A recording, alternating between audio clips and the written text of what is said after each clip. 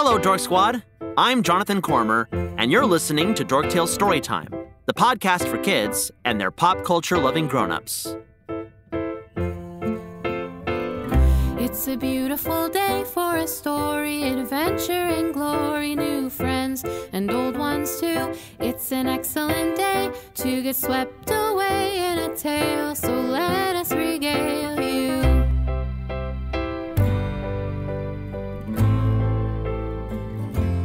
Ooh, Jonathan! What's up, Reg? Jonathan, my new friend here.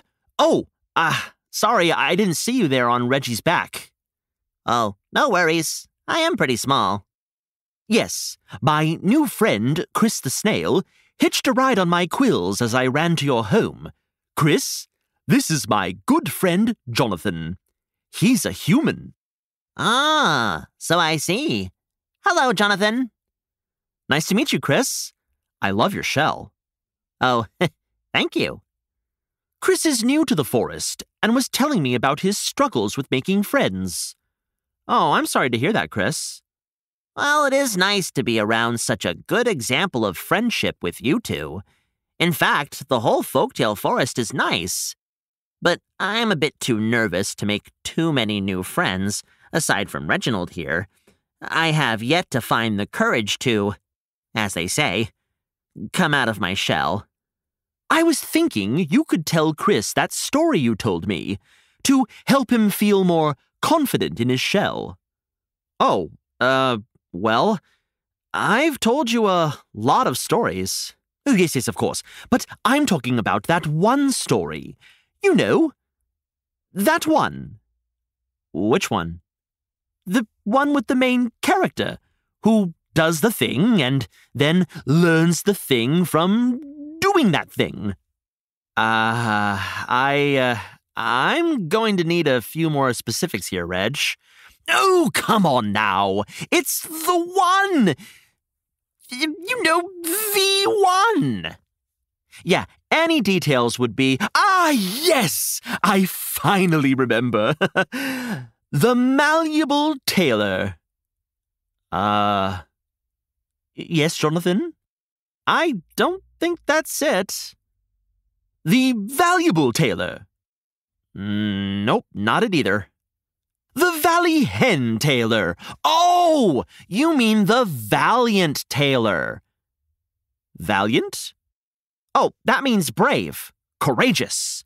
And a tailor is someone who makes and alters clothes. No, it's definitely the Valley Hen Tailor. I know her. The Valley Hen Tailor? Yes, she lives in between two mountains, the valley.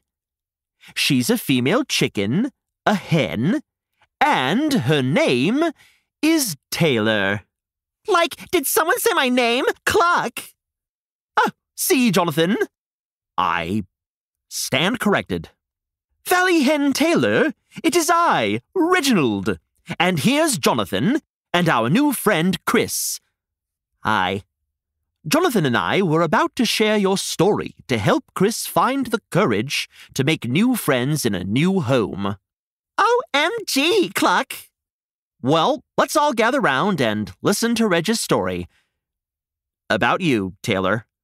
Awesome, like tubular. I'm ready. Once upon a time, there was a valley hen named Taylor. Cluck! She was a seamstress and a student, who, in spite of her gregarious demeanor, was actually quite shy. She had trouble talking to other barnyard animals. It is, really hard to talk to people sometimes, Cluck. Well, I couldn't agree more. One morning, Taylor did something amazing. I, caught 6 grains of feed in my beak at the same time. She was so proud. Never before did she have that much trust in herself. She knew the surrounding creatures would agree if they only knew. So, she started singing her own praises. 6 and 1, like 6 and 1. And the giants in the hillside heard of her feat. Giants? Oh, I'm way smaller than a giant. Totally. Like me too, Cluck. Oh my. When the giants heard they had a new neighbor that did something so absolutely radical. Yes, radical. They wanted to throw a massive welcome to the neighborhood party, complete with a celebration of this awesome feat. But Taylor was feeling shy about attending. It was like totally terrifying. I kept trying to think of ways I could trick the giants into liking me, showering them with compliments, trying to look super duper cool, anything I could think of that would fool them. So, is that what you did, Taylor?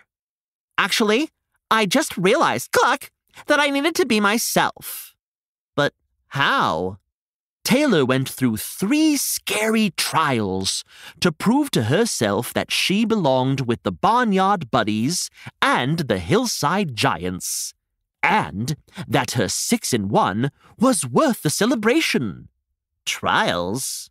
Yes, the terrifying trials of talking to new neighbors. Oh, what are those? There are like 3 of them. The first was to believe in myself. Which is harder than it looks. Taylor had to call on some of the things she always really loved about herself, to remind her that she was awesome just as is. I'm like really kind. I'm really smart. I love to paint barnyard landscapes. Oh, and I'm really good at catching feed with my beak. Those are all awesome. Then, the second trial. The most terrifying trials of all. Taylor had to go to the party and say hello. No. Yes. She reminded herself once again she was awesome as is and had achieved some awesome things. Waddled her little hen legs right up the hills, and when she arrived, one of the giants said, "Hello!" And do you know what Taylor said in return? Nothing at all. She ran away due to fear. She held her head high and clucked loud enough for them to hear, like, hello! Wow! And they were really nice. They all introduced themselves to me after we said hello. I got to meet Gizmo, Stomp, Crasher, and Bob. And Bob makes the most excellent scones. I know, right? And they gave me a welcome basket and a little certificate to remember the 6-in-1. Oh, but wait. That was only 2 trials. Trying to remind yourself that you're awesome just the way you are, and going to the party even though you were nervous to say hello. What was the 3rd trial? Dancing! Dancing? That's right. Taylor didn't know until she got there that it was going to turn into a dance party. Come on, everyone! Let's boogie! Like, oh no, I couldn't. What if I make a fool of myself? What if you trip and fall? What if I'm off beat? What if everyone looks at you? These were all of the thoughts going through Taylor's mind, but all of the gyrating, dancing giants looked like they were having so much fun. And they already showed you how accepting and welcoming they were, especially when you were brave enough to show them who you are. That's right. So, guess what Taylor did? Danced? Like no one was watching. Whee!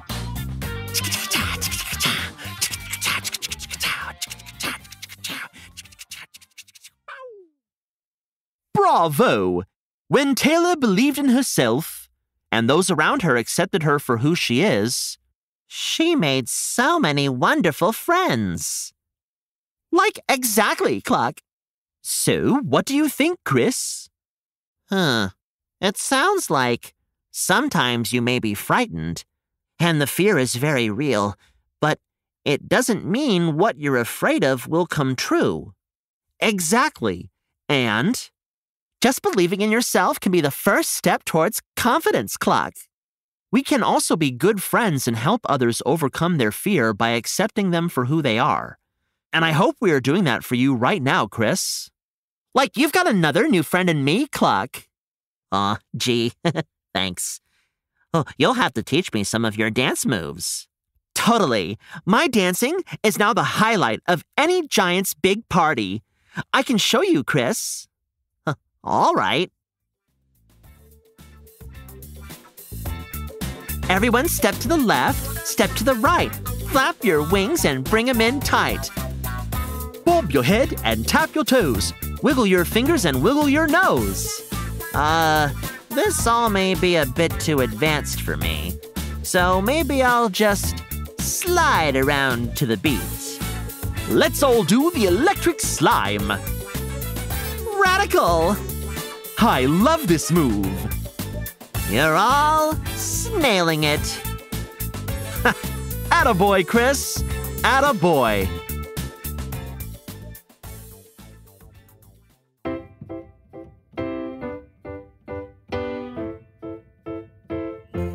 This has been a John and Character production. Today's story was written by Amy Thompson, edited by Molly Murphy, and performed by Jonathan Cormer.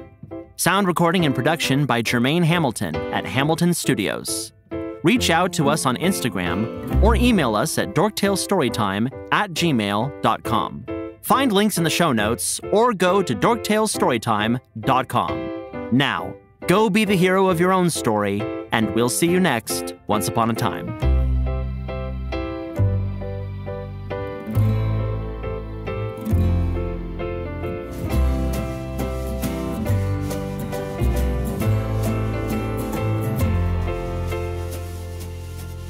So gather your squad for all to see. It's a universe that we've imagined. There's twists and turns and lessons learned. This is where the unexpected happens. Join our humble hosts and hit the trails of the wonderful, wacky, wild world of Dorktales.